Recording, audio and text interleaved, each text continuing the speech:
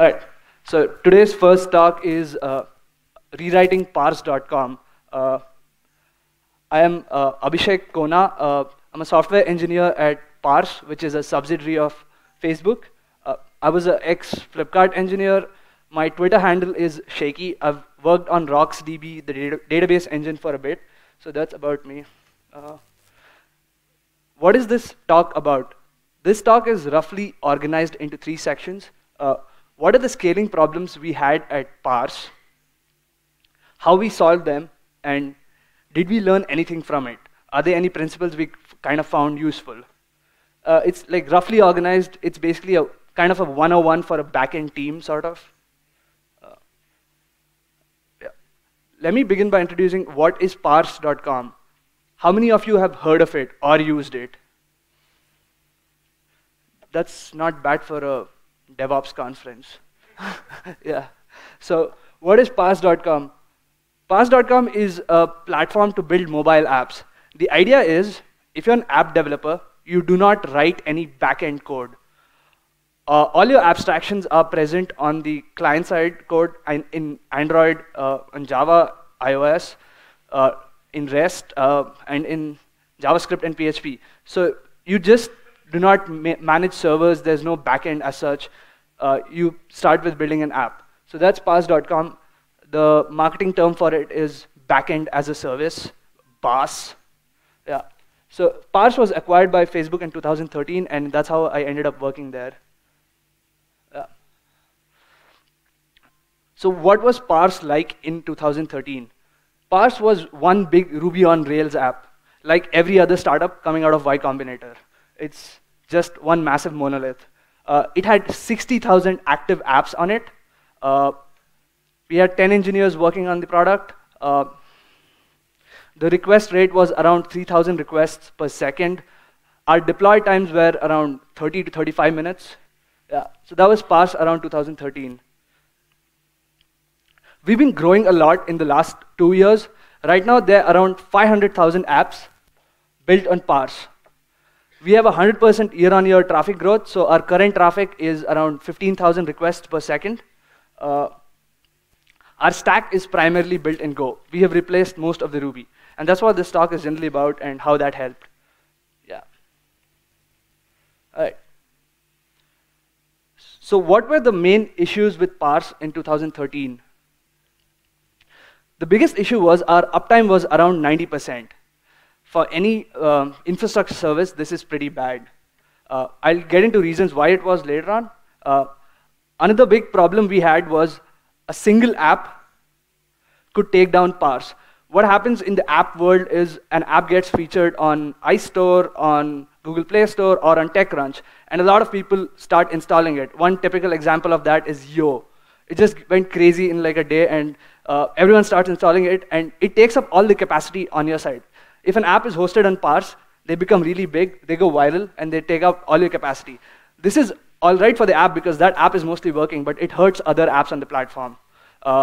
And as an app developer, you really don't want to see this. So we had this issue of tenancy. We could not basically silo apps very well. Our code base was unmanageable. We don't know what was happening. At times, we were guessing. This was mainly because the code base was in Ruby, and it was dynamically typed, and it was hashes all the way down, so we had to like guess, oh yeah, this is a hash here, this is an array here. So yeah, it was basically a shit show.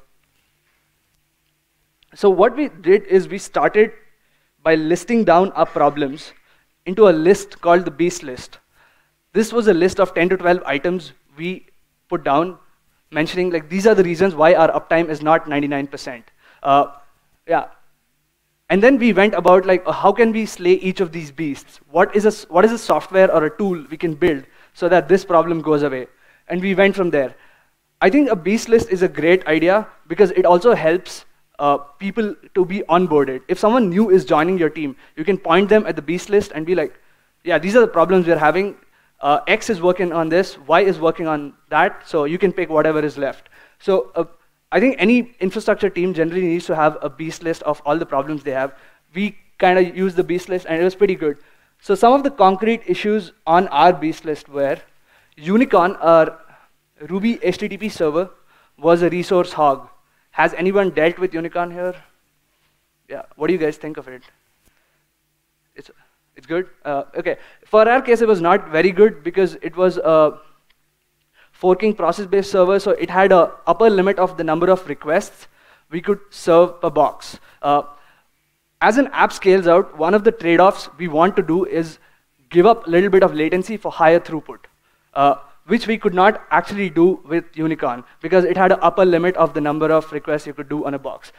And it was not very efficient compared to modern standards. So we could not just keep adding on nodes because it became very expensive for us. So one of our biggest problems actually was Unicorn. Another big problem we had was our deploy times were very large. 30 to 35 minutes to roll back a bug causes a huge dent in your uptime. If you have a bad, if you have a nil pointer exception in Ruby, it goes away and you're taking 35 minutes to roll back, it's like you lose a percentage, 0.1% of uptime on your service. That's pretty bad. So our deploy times were pretty large. Unicorn was a resource hog. There are various other problems we had listed down on the list, but these were the two biggest ones. So yeah, we decided to rewrite our stack in Go. I know it's not very revolutionary, but we did. There is also a lot of literature against rewrites. I think a lot of people would like to point this blog saying that never do this thing is rewrite your stack, but sometimes rewriting is not that bad, especially when you do not understand your current code base. So I'm going to go with this other blog which says when understanding means rewriting. All right. So if you have a blog, I have another blog to counter you. All right, why rewrite? We could not understand the Ruby code base. The estimated performance wins of Go over Ruby were fairly large, 5 to 7 times in our dry runs. That's pretty big.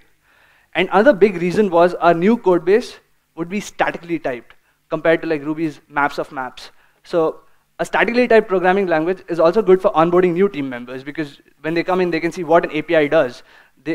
It's easier to read, and you can basically figure out stuff. You can extend APIs in a much nicer way in a statically typed languages.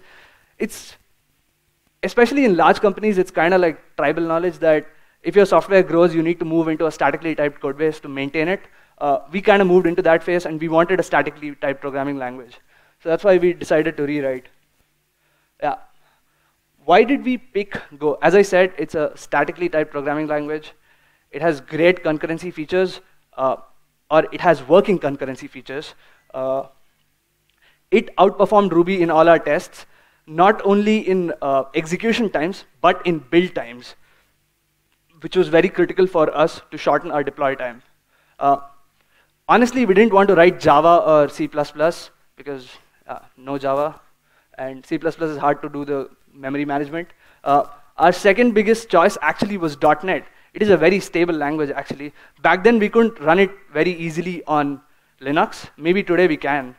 Maybe we'd have picked .NET today. But yeah, our second best choice was .NET, C#. Yeah, status of the rewrite. So we were 3 to 4 engineers working on it. It took us like 1.5 years to complete it. This is the traffic graph, which shows how the rewrite went. We did some experiments in August 2014. You see some traffic spikes. And then we started in earnest in September. And yeah, as and when we launched more endpoints, we bumped more traffic to Go, and we basically completed it in May of 2015. Yeah. So that was way more than our estimate, by the way. Yeah. So how did the rewrite help us? It got rid of Unicorn, which was our biggest problem. Because Go's HTTP stack is great, it is asynchronous, and you can, again, do the trade-off of sacrificing latency for throughput because the model does not have an upper bound of number of requests you can serve per machine. Our deploy speeds went up because Go's build times are pretty sweet.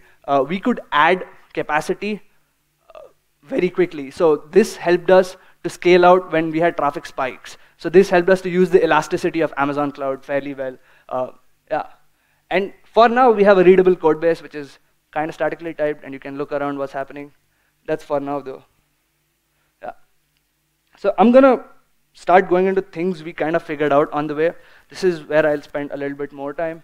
Yeah, so one of the first things we learned is there's no silver bullet. Like rewriting, just rewriting does not help, actually. You have to also build tools around your problems. You have to build other software. Just replacing a single binary with a binary in another language mostly does not solve a lot of problems. You would have to think about problems in a different way. What a rewrite helps you to do is actually spend some more time figuring out, oh yeah, I did not think about this problem the first time. How would I have done it differently? That's what a rewrite helps you in. It's more of a thinking exercise. Yeah, and most of the problems would not have an immediate solution. The best thing you can do in those situations is like basically kick the can down and be like, okay, I cannot solve this. What is the minimum I can do so that the client is not disrupted? And then just move on.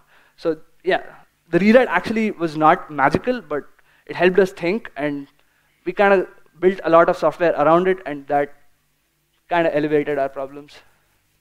All right, the first thing we learned is monoliths are all right. Who does not agree with me, or do everyone agree with me? Monoliths are all right. So what is a monolith? A monolith is kind of an opposite of a microservice. Microservices are all a rage nowadays. Everyone is building like small services. They have like a lot of tools to do this. There's GoKit, for example, to allow you to write services. Yeah, but having a single binary, a single monolith is usually better if you're a small team. You can build and test the single binary on a single machine. You can compile it locally. It works great. Development times are much faster than a microservice landscape. Yeah. So we built pass.com mostly as a monolith. It's one binary talking to a bunch of backends like Mongo, Cassandra, V8 servers. It serves a bunch of different APIs. There's not really that many services we rely on. Yeah, it's partially also inspired by how Facebook does things internally. The Facebook's binary is one big like PHP code base compiled into C using hip hop and just deploy it everywhere. There are like different terms for it. It's called cookie cutter deployment, mono repos. Yeah, so we just one code base, one binary kind of philosophy. Other thing we found out is microservices work great if you have different teams managing each of the services. If you have one single team maintaining the stack, it's just easier to build a monolith. All right. Another thing we found out was proxies. Proxies are a very useful resource. You do not usually assume this, but opening a lot of connections to the database consumes precious memory on the database. And this memory could be better used by the database to cache indexes, cache data, make your queries faster, basically. So every time you open a connection to the database, there is a cost to it. There's memory cost on the database. To give a concrete example, our database, MongoDB, would consume 1 MB of RAM on every new connection. So at 20,000 connections, this would be like 20 GB of memory, which is like a lot. In a 144 GB box, this is a lot of memory which could be used for index caching. Yeah. So proxies effectively help manage your connections across app servers. They reduce the number of connections open to the backend and make it more efficient, basically. So invest in a proxy fairly early on for your database is what I'd say. Another side effect of having a proxy is you can manage or you can monitor the performance of your database from the proxy. What happened once we deployed this proxy in our code base was we had a single view of how each of our database was performing. What are the most expensive operations? What are the cheap operations? You get all this information because you could watch it from the point of view of the proxy. Yeah, so we wrote our own proxy for Mongo in Go. It's available at that URL. So also modern databases make it very easy to write proxy. Databases like Mongo, Rethink, etc. have very nicely typed protocols. You can write serializers, deserializers easier than MySQL, for example, and write a proxy in 2 to 3 weeks. It's kind of easy, and Go makes it also performant, and the network stack is pretty good. So yeah, proxies are not that hard. Invest in one fairly early. Metrics. I know this comes out a lot, but when in doubt, measure everything. For example, we measure every incoming request and outgoing request latencies on our stack. We kind of do it automatically using a rewriter, but yeah, measuring everything is useful. We started with using Ganglia. It froze after around 100 graphs. The UI just stops loading. Yeah, so we started using Facebook's internal tools. It's called Scuba and ODS. I'm sorry that they're not really open source. They're like great tools. There's a nice blog post explaining what Scuba can do. There's a startup which is trying to replicate it. I hope they succeed. Yeah, so metrics are important. Find a metric service. Hope that you don't have to write one yourself. That's like really tricky and painful. Yeah. Another thing which we found very useful in our rewrite was shadowing live traffic. Real bugs kind of show up under live traffic. How many other integration tests you have, how many other unit tests you have, a bug shows up in live traffic. So we had a mechanism to track our, or playback our live traffic on a test cluster. So we did that, and we found a lot of bugs, and we went about solving it. This was an important tool for our rewrite. We would bring up a new Go endpoint, play the same traffic on the Ruby stack, then play it on the Go stack, and see what were the differences, and go fixing bugs around it. So yeah, we have a mechanism to shadow live traffic. It just takes us a config change, and we get 1% of the traffic on a new node. This mechanism is kind of built into our stack now. We find it really useful. Yeah, so the setup is fairly simple. We have a Go HTTP proxy which sends requests to both test and prod clusters, measures the delta, puts in it in a log stream. We see what's happening, and yeah. It works great for read APIs. To do this for write APIs is kind of tricky, but we also have a solution for that.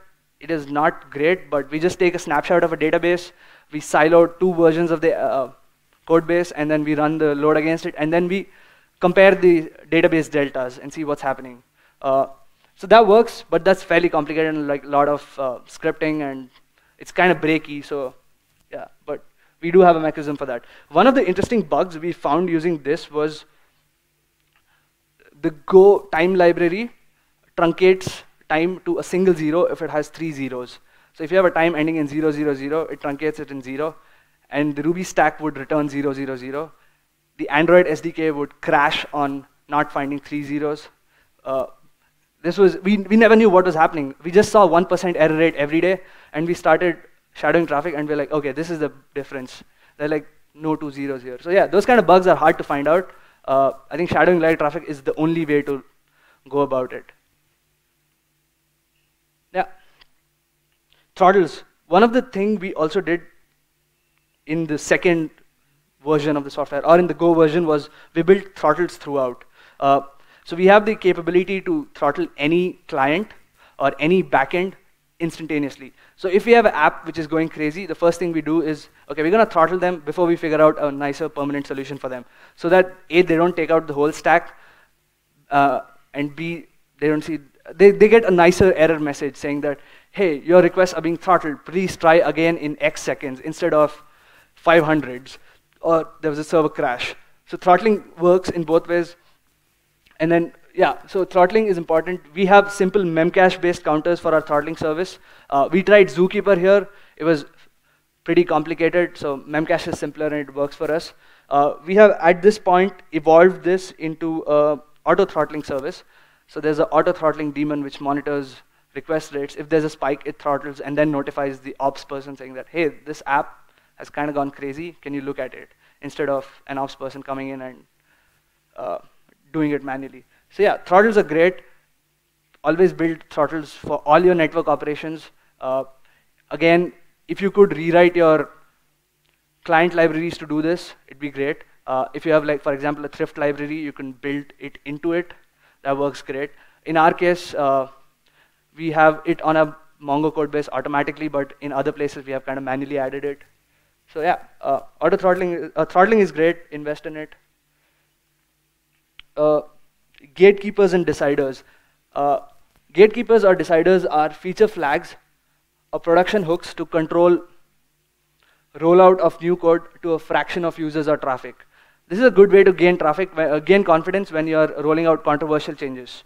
Roll it out, deploy the code, make sure that it's only rolled out to 0% of the traffic, and then keep bumping it up, observe your graphs, see what's happening, and then gain confidence and roll it out. Yeah, so deciders are great. We have our own in-house system again. It's written in Go. It's based off Redis. It's called Decider. The Facebook one is called Gatekeeper. It's based off Zookeeper. Yeah, things like that. Other thing we found was decider code or gatekeeper code tries to pile up very quickly. When you start launching features in this, you tend to have like 4 or 5 things going out together. You don't know what's happening, and then the code base becomes this huge mess of if and else statements. You're like, oh yeah, and you cannot basically follow what's happening while you're reading it, because you don't know what the decider value was at that point of time, etc., etc. So the most important thing to do is actually to clean up your decider code once you have rolled it out to 100%. I've seen a lot of people not do it. I think it's a fairly important thing to do. We have a linter in place which kind of checks after 1 week saying that, hey, this gatekeeper has expired, or this gatekeeper must have rolled it out, so probably you should get rid of this code. Yeah, so keeping your code base healthy in the land of gatekeepers is kind of important. People do tend to miss that out. Deploys, yeah, so as I said earlier, our biggest problem was deploys. We had 35-minute deploys. We kind of wanted to bring it down. Also, we had fixed release schedule before. It was Monday, and then we'd have to like talk to the ops engineer or the release engineer to get a deploy later on through the week. That was kind of bad because we would always be blocked on one person when there was a critical fix to go out. You'd have to wake someone up at night and like, hey, I need to deploy this. This is buggy. So yeah, so we moved away from that, where we wanted to get rid of the human in the deploy process. So our philosophy is every engineer should be allowed to deploy at any point of time. So it's the engineer's responsibility to figure out if this deploy is safe and if it did roll out very well. We have a lot of graphs to give you a very good high-level overview of this, but it is the engineer who deploys. We also try to deploy as many small changes as often as possible. On my flight here, I deployed 6 times because I had like 6 diffs going out and I had to figure it out what's happening. So yeah, deploy as often as possible. The marketing name for this is continuous delivery. Yeah, I just call it deploy as often. Yeah, so we have a tool again. It's called deploy-ctl. It's written in Python. It compiles Go code, makes static binaries, ships it to all the machines. Yeah, it works very well. This is like probably one of our only critical services which depends on Zookeeper. Yeah, another important feature I found in our tool was deploy locking.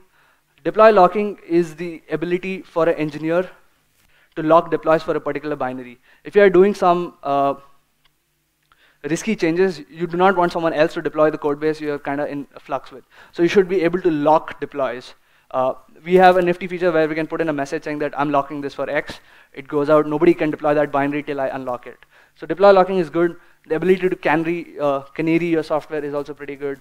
You should be able to roll out only one binary and see how that performs with the rest of the binaries. Is there any difference? So yeah, those features are built into our tool and it works well for us. So I think those are important concepts. Another thing is Cockpit. A cockpit is an admin service which runs on every binary. In our case, it's an admin HTTP service. We use this for debugging. It exposes health checks. It exposes Git versions, build times, the uptime the server has been running for, GC stats. We also run it at a thread pool with a higher priority than the server thread pool or the main service thread pool, so that this is always available even if there is a lot of load on the regular service. So we can debug and see what's happening. Because we have mostly written it in Go, we can connect pprof over it. We didn't do much here, it's just available in Go. We just like built some glue around it. Yeah, so that works very neat. Another thing we use Cockpit for is to activate verbose logging. What we can do in our stack is go to one server, log into via Cockpit, enable logging for that app. And then you can see all the incoming requests and response bodies dumped on a log file. This is again important when you want to debug a particular app. You see, okay, what's happening with this app? Why is it crashing so much? Or you just enable debug logging for that app, in a regular case for that client, and then you get all the stack and you can go from there. So this is, also you can change logging verbosity levels using Cockpit. In our case, we found it fairly useful. When you want to figure out what's happening, you set the logging level to debug without actually restarting the binary. So yeah, Cockpit is kind of useful. You can put in a lot of stuff around it. Yeah, I think every binary should in general have a Cockpit. Context. A context is an object which you basically tag along throughout your stack. This is an object you can add additional information to, and it is available in any part of the stack, basically. So in our case, we use a context, and we tag along the request ID and the app ID together. So you can find out who did this request and take a decision based on that way down in the stack. Not at the API level, maybe at the Mongo level, and see what's happening. The app engine, people use the context concept to actually introduce billing. So they pass along a context, and they decide, OK, I'm going to bill X because this request has already done these things. So yeah, contexts are an important tool we found. One of the nice things we did with a context was actually have a request ID tied along on the context object, pass it down to our Mongo driver, add it in a comment in the Mongo query, so that it ends up on the slow query log on Mongo with the request ID tagged. You use this request ID to figure out which app is the culprit, and then you can you can basically get in touch with the app. You can do some more debugging with it. But this is really neat. We passed around a context. We could see in our slow query log what is happening and which was the culprit app. Yeah. So I'd say, yeah, contexts are super useful. Context objects are a great idea if you're writing a new library. Please allow for them. Golang has a great context package. It's called Golang org-x. Right? Yeah, it's pretty neat. Yeah, I think owning your database. So when your app gets successful, the biggest problem usually is the database, or you're probably doing something wrong. Databases are hard, and databases have different trade-offs. So it helps if you can understand the internals of your database from the beginning. Modern databases have a lot of concepts like query planners, DB caches, indexing trade-offs. You can also, there are like a lot of major locks in them, and each of them have a different tuning parameter. So it is important to understand how these tuning parameters kind of affect your app and your workload and tune them. Every database comes with really bad config out of the box. So it's fairly important to find a good config for your database. One nice way to do it is actually spending some time on the internals of the database, reading the code, what's happening. Again, modern databases are not MySQL. They have much more readable code. They're not, so you can figure out what's happening. We started that, basically, we started hacking on Mongo. We started adding metrics around the major locks, what is happening. And then we found out that it is actually not that difficult to add a new storage engine to Mongo. So we started this project called Parse plus Rocks. So this is a new storage engine for Mongo. 3 people built out in 6 months a RocksDB-based storage engine for Mongo. We just announced it, I think, day before yesterday. This works great. We could only get there because we already had a good grasp of how our database code base was arranged, what are the layouts, what are the major locks, etc. So investing in your, poking around the internals of your database is very useful. Keep doing it. Do not shy away from it. I'm going to talk a little bit about our code base. We use dependency injection a lot, but we use it only at boot time. There's no runtime dependency injection. So while we are booting up a service, we just run the dependency injection graph once, and that's it. You cannot run it again, or else our binary kind of panics. So dependency injection is great, but if you only use it at boot time and don't do magical things at runtime, it also helps you boot up test instances very quickly. Organizing your graph for the tests is fairly painful, and if you have dependency injection, it is easier. We write a lot of smaller libraries instead of building one complex library sort of thing. So we have like, I think 50 libraries at github.com/FacebookGo. A lot of them are used outside of Facebook too, so it's pretty sweet. We try not to fork any software. We always try to submit patches upstream. A bunch of us are committers on the Mongo driver package. Some of us are committed on the Mongo database. So it's very hard to maintain multiple forks of the code base. We had like pretty bad experiences with this in Facebook land, where MySQL is forked, then it was sent upstream, and then it's kind of at a messy state right now. We do not want to get into that state with the software we use. So we always submit our patches upstream, and we make sure that they're accepted or like work around with it. Uh, our tests, yeah. Tests are one of the important things which made our rewrite very easy. We could like always write good tests and figure out, okay, this is, every time we found a bug, we wrote an integration test for it. And then that is how we kind of gained confidence. Our test suite is basically our spec. If we have a behavior argument, we go looking at the test. I'm like, this test was written because of this, so that might be the right behavior. One of the things we found was, yeah, integration tests are greater than unit tests. Unit tests are nice to write, easy to write at times, but integration tests are the real deal. You kind of run like sample from your live traffic, you put an integration test, and it works better. We are very proud of our test run times. They're under like 2 minutes for a code base of around 200,000 lines. We use Go. It has parallel test suite built in, and we also arranged our code base in such a way that you can run it parallelly. There's no like global lock sort of thing. So yeah, parallel test runs are a great idea. I've not seen a lot of languages do it. I think you should always strive to get your tests to run under like a few minutes so that you can try it out locally. Another neat thing we do is we actually boot multiple Mongo and Memcache instances in memory while we are running our tests. So every test gets an individual Mongo or a Memcache instance booted in memory, and it's basically a fresh start, so there's no old data on it. You can start, so this just quickens our test times. We have 2 packages which allow you to do that in Go. It's Facebook Go MGO test and Facebook Go MC test, which is Memcache test. So at one point of time, we had 30 MongoDBs booted up by a single binary to run our tests. So in the 2 minutes, we boot 30 Mongo instances, run all our tests, clean up, and die. So that works pretty well. And I think this is, again, with modern databases being very lightweight, good configurable options, you can run them in like tens of MBs of RAM. So I think that's something you can use. I've not seen like a lot of frameworks and tools do it, so I think I'm just putting it out there. Yeah. So I think I'm at the end of my talk. There's like a lot of gyan, I guess, but yeah, the closing thoughts is rewriting software is not the worst idea if you invent some parts of the stack, if you look at what you can do better. Blind copying of code sometimes is not just the thing. You have to be smarter about what you're rewriting. You have to re-architect things. Go is a great programming language. I'm a big fan. I'd use it at the next startup I'm doing or the next company.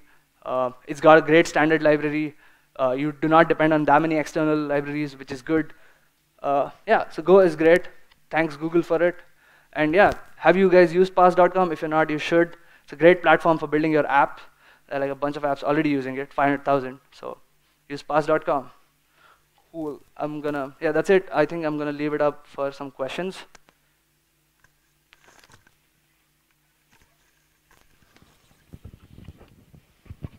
Hey, great talk. Thanks. So I had a couple of questions actually. One is, did you consider OCaml as an alternative when you were choosing languages? It's also statically typed pretty fast.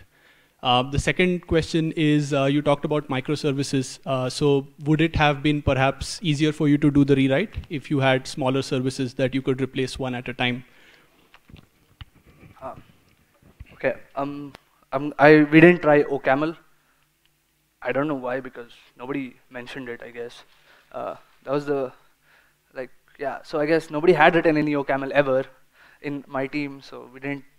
We did talk about Erlang. We tried Erlang, and it was like, again, dynamically typed, so we gave up on it. Yeah, no idea why we didn't try OCaml. About the second question, I think if it was microservices, we probably wouldn't have to rewrite all of it. We would have to rewrite only the ones which were problematic, and that would have been cooler. But I don't think like any successful startup, any successful company is not looking to build microservices at the beginning. You're just trying to bootstrap something. So Parse was in the running for 1 year, and they just wanted to get an app. And I think they were very successful at it. They got 60,000 users, and that's what they were looking for, and they built it as a monolith. So yeah, microservices, if done from the beginning, are good. But yeah, one of the biggest problems I have with microservices personally is testing them. When you have to build them and test them on your local box, you have to boot up like 3 or 4 services.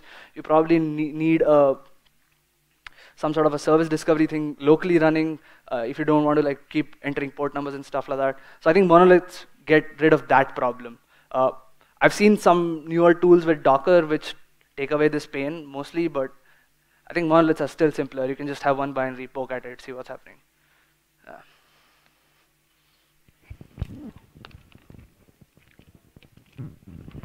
Hey, it's a good talk. So I just have a question. Hi, thanks for sharing your knowledge.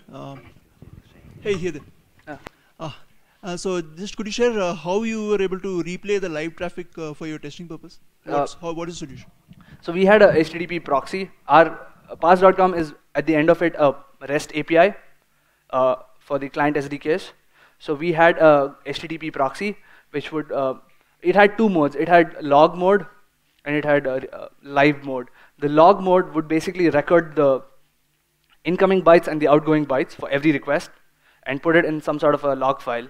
And then we had another tool called flashback, which would read this log file and play it on another server, basically. So that was one mode. And then the flashback would also basically measure deltas and then produce nice colored output. You would watch on a screen and you're like, yeah, there are these many errors, this is the error, you go about it. We also had to write a library to do nice JSON diffs. It's called, I don't remember, it's called spew diff, spew dump, something. It's there on the Facebook Go.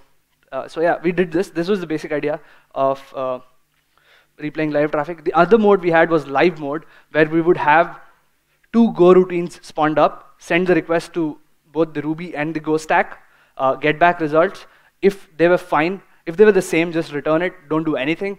If there was a delta, return the Ruby version, because that is still the correct version, and then log the difference again into a log file on the server. It was not just a log file. Internally, we have this concept of a scribe stream, which is basically a log stream. I guess Kinesis is the Amazon equivalent of it. So we'd put in something like Kinesis. It would go down to an aggregator, and we'd have an hourly job, which would be like, hey, these are your deltas in the last 1 hour. Your deltas are super high in the last 1 hour, so there's something wrong probably. Things like that is what we built around it. But the crux of it was actually finding out the deltas. Yeah. Thank you. Hello. Yeah. Just have a question that you have different stacks and different applications running, right? And different services.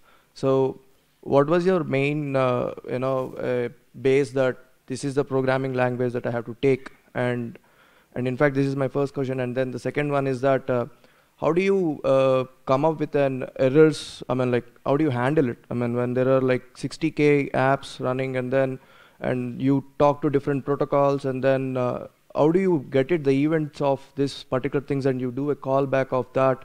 And do you note somewhere where these errors go, and then you automatically rectify with some of the techniques where you use it? Yeah, actually, I did not speak about that. Yeah, we have an interesting part of the stack there too. We did not build it for errors. I'm going to talk about a little about the errors. Okay. So for errors, we have this system called log view. I guess the open source equivalent is Discuss's Sentry, if you've used it. Okay. So what LogView does is we track every non-400, non-200 response on the server to this stream or this machine, this service. And this would aggregate all the similar ones into one collapsible UI, and we'd see, okay, we have a spike of this, we have a spike of this, and that's how we would track errors. Okay. Another important thing we did in this system was compare errors with past history, which we found was very interesting. If the error rate was much higher than last week, same time, there's something wrong. Because at times, there would be errors, and you cannot go looking at every single error. So we'd go look only if there was a delta, a major delta between errors this time and errors last week this time, kind of. So that was very important. I think our system allowed us to do it. Yeah. So that's how we did errors. So, I mean, how does you manage the threading in when you're writing that in Go, like through Go routines, how you handled it? We try not to spawn any Go routine in a request. Kind of, that's the idea. We try to keep it dumb. I mean, the HTTP stack underneath does Go routines. We just try to rely on it. We're like, this is a request. We're going to think this is a blocking. That's I think that's generally the beauty of Go. You like write code as it is blocking. It's like, I'm going to do this, I'm going to do this, I'm going to do this. And then respond. And we generally wrote code like that. We had libraries which would do things asynchronously, like metrics, like reporting logs, our billing was asynchronous. All those were generally library components, and in our request code, you would not see that they were concurrent. You would just feel that they were like regular calls, and then there'd be some buffering in the background, and that happened in that individual library. So that's how we kind of like organized our code. Yeah, we have a neat little library called muster, which we wrote for generic background processing jobs kind of thing, where you'd like put in a bunch of things, batch them together, and execute at once, please. So like if you have to write to a log service like scribe, you don't want to write every time. You don't want to write one request every time. So we would put it in a muster. A muster is a group of 50 objects, and then we'd send over the muster to scribe. That's how we generally organized it. But our request code would look kind of like dumb. It'd be like, do this, do this, do this, do this, and do this. Yeah. Muster is open source. Hi. I'm here. Yeah. Sorry, I joined late, so pardon me if you have already answered my question in your presentation. Just wanted to know what engineering process do you follow? I mean, you're doing tests, you're doing, all these things. You keep doing experiments and all. How do you prioritize? How's the roadmap laid out? So my boss calls it cowboy engineering. That's what we generally do, I guess. So there's no answer to it. We have a goal for 6 months. We try to hit our goal for 6 months. But apart from that, it's kind of like depends on what your day-to-day problems are. So Parse personally has operated in 2 modes. The earlier first 6 months was the house is on fire. How do we like fix it? And that would be very chaotic. It would be like, okay, I'm doing this thing for the next 1 week. I'm figuring out what's happening. I need to put in this band-aid so that we don't break when this big app is going to go on Japanese TV shows. So things like that is what was the first stage. And the second stage was we need to kind of build out products now. And how do we go about it? That's the stage we are in currently. So how we prioritize that is kind of, I don't know, we don't have a process of what we are doing, but one of the things I think we do differently is we have a timeout on discussions and meetings. We're like, okay, we're gonna discuss this for 4 days, and at the end of it, we're gonna do something. It doesn't matter what it is, but it might be wrong, but there's gonna be a timeout at the end of 4 days. We're gonna figure out, okay, we're gonna write this new API because I felt like it, and then that could be the reason, and then we just go do it, and we try to minimize the time to do that. Like, okay, we're gonna do this for 2 weeks, launch it out and see how that goes, and then if we can get some information around it, do that. So an example is we launched a slow query tool recently. It took, I think, 3 weeks from concept to like roll out. We had like a lot of planning around it, like the UI needed to look shiny and neat and stuff, but we launched it out, we got like 2,000 page views a day, and like, it doesn't like really work, so we just gave it up, kinda. So that's what we follow. Another thing we do at Parse differently, I guess, from Facebook or the rest of the company is, because we are a developer platform, we focus on not rolling back stuff as such. Like, we do not deprecate anything. If a product is not doing very well, we just leave it at that stage. We don't try to kill it, which I think Facebook does a lot, is like kill a lot of products. So because we are a developer platform, we give a little more respect to that. We don't want developers who are using that to be pissed. So yeah, those are the only 2 considerations we have. I don't know if this answers your question. It's kind of generic.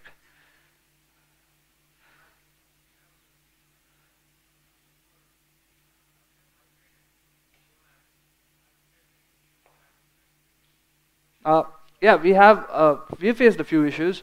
One of the issues, I think it was in Go 1.2, was the stack size was fixed. So when we were writing out our push service, we would open like a bunch of connections to the Apple push service. It's called APNS. And it was consuming, I guess, 4 megabytes per connection. And this was okay for most of the applications, but for our application, it was kind of not doing very well because it was a very dumb application just opening a lot of connections. So we kind of found that irritating. We actually recompiled Golang with a lower 2 megabyte, it was a constant in the code base. So we changed that constant to 2 megabytes. We recompiled Golang, we called it our own version, we deployed our own binary. Kind of worked out well, but I think in 1.5, 1.4, they introduced splittable stack sizes that kind of made our problem go away. But this is one of the problems we found out initially. We found out a few bugs in the HTTP library. We've started discussions. We've got some of them fixed, some of them are not fixed. Go is opinionated at times, kind of stupidly. A nil in a JSON gets an empty string representation when you're printing it out in JSON. It caused a bug for us, and we didn't realize what was happening out for a long time. Then we're like, oh, in Go, you got to allocate it to a size 0 array, or else it's going to do weird things. So they're like tiny, tiny things like that, but overall, we're generally happy. Yeah.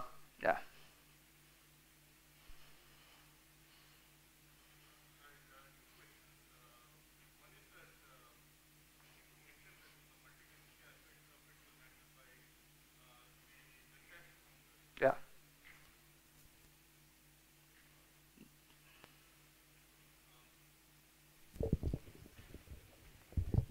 So I think you said that the quota-based system in a multi-tenant kind of a setup was, managed by the memcache counters. Was it on a per app basis? Because if it is on a per app basis, then some app is underutilized, but it has a high memcache counter. The other one cannot, really use up the resources. Yeah. So and the second one was you talked about teeing the production traffic to your test cluster as well. But then how do you that's a big traffic. Did you have a test cluster which was equivalent to the production cluster in terms of size? No, we ran only like a percentage of the traffic all the time. We didn't run the whole traffic. That was kind of like, or we could run one app's traffic. That is what we would do. We could set up a cluster which could take one app. We had the concept of siloed app clusters. So we would be like, okay, bring one more. There's an app called Shots. Bring one more Shots cluster up, and then Shots versus Shots. What we would do, things like that. We could do that. The first question is, about multi-tenancy, co-tenancy. It depends on your business model. It depends on what you're offering to developers. Amazon offers this as a service. We generally do not offer elasticity as a thing. We're not elastic. We are plastic. We are like, we'll be like, we have an upper request limit of this much. You got to decide what you're gonna do. We cannot, if every app has an upper request limit, which is like 30 requests per second. Or that's the minimum we do. And then you can go up from there like till thousands of requests per second. As soon as you hit that, I'm sorry, you can't get more than that until you pay for it or do something else. So yeah, we are not elastic in that sense. So we do not really have this problem where we'll be like, hey, we have some free resources, take it. We're like, we have some free resources, sucks for you. Yeah.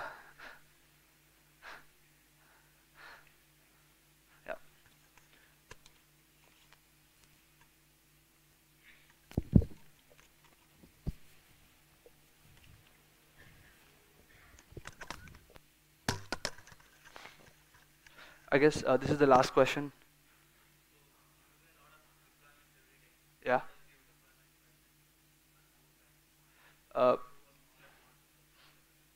We have a slow rollout process in the sense that it depends on the size of the cluster at that point, but there are like n nodes which go out at one point in time. N, and then that's how it grows. Like we have a batch of n going out each time, and then it just increases. There's no it's linear, so the n is fixed. We don't do like n to n and stuff like that. So that's fairly simple. It works for us. Yeah, there's no math, just because it was easy to code.